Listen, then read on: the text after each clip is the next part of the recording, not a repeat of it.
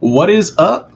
Welcome to another edition of SacTown Movie Buffs. Once again, I'm Kier. Unfortunately, there's no Jason for this video. I will be recording with him later. He opted not to do a review for this film, so it'll be just me. So I say without further ado, I say we get right into it. The film that I'm reviewing today is actually going to be The Lost City, which part of the reason he didn't want to review is because he saw it, I guess, like months ago. I unfortunately just got around to seeing it a few weeks ago. I didn't see it in theaters.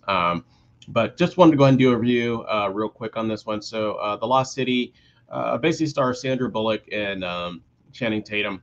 The best way to describe it is she is a writer and writes these novels.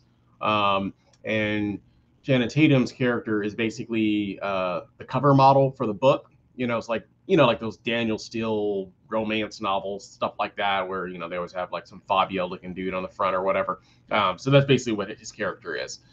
So in this case, she writes books about these cities abroad, things of this nature, and she writes about these ancient cities that do exist because she's done some research on her husband who had passed away some time ago. Used to actually do research, and I guess she used to do some research as well. He was like an archaeologist, and I think she was part of the team with her.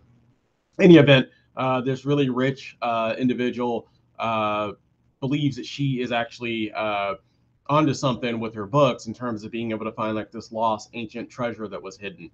And so he basically confronts her and says, "Hey, I think that you might be the key to finding this lost treasure."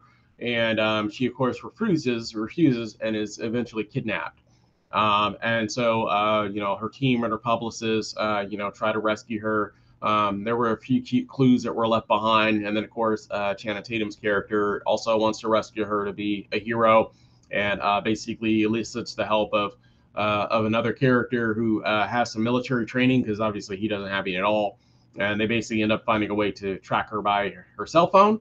And basically, it kind of goes from there. And that's kind of like the best way to describe it. So it's kind of a rescue mission thing where they're trying to like escape this country, and they have people basically chasing them, to either kill them or do harm to them because they want to find this treasure. So it's a comedy, action comedy, if you will, romantic action comedy, if you will, of course. But just to sum it up real quickly, I thought it was okay. Nothing special, nothing great. Didn't love it, didn't necessarily hate it. Probably not something I would necessarily watch again, but it's not a bad way to spend an hour and a half or however long the film itself was. It's not very long, and there are some funny parts. There's definitely a few cameos here and there that are definitely funny as well. But overall, it was just okay. Definitely not one of the better films that I've seen this year.